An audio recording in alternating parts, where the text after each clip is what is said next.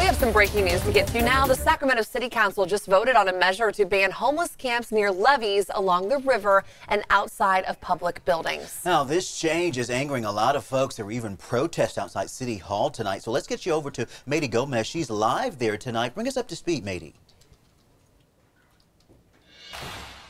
That's right. Hey, you guys. So the city council passed the vote unanimously. Basically, the city is saying this is an effort to protect critical infrastructure. But keep in mind, homeless advocates, they're not buying this. And they're saying that the homeless situation is not going to get better by passing this vote.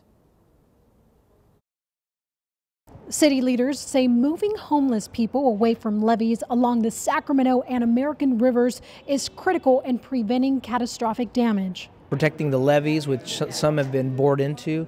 They say homeless people living on the levees have dug into them so deep it is putting the city at risk of flooding in the future. The new rule city council members are discussing would allow the city to stop people from camping within 25 feet of the riverfront levees.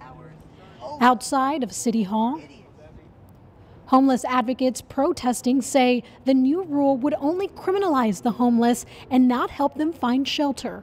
You put this ban into effect, all these people are going to be brought up from the rivers, put back in front of the businesses, back in front of the neighborhoods, and the police are going to sweep them every 72 hours. Civil rights attorney Mark Marin says unless shelter is available, city leaders cannot criminalize people living on the streets.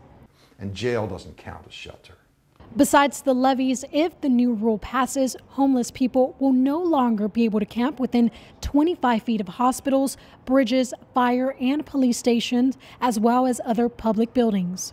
At last count, Sacramento County's homeless population was more than 5,500 people. Some of them spoke at Tuesday's City Council meeting.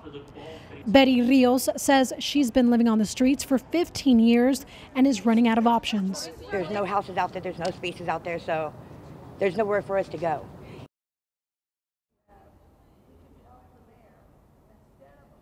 So again, Sacramento City Council passed the vote unanimously just a few minutes ago. Keep in mind, this will go into effect in about 30 days, and anybody who violates it will be fined between $250 to $25,000.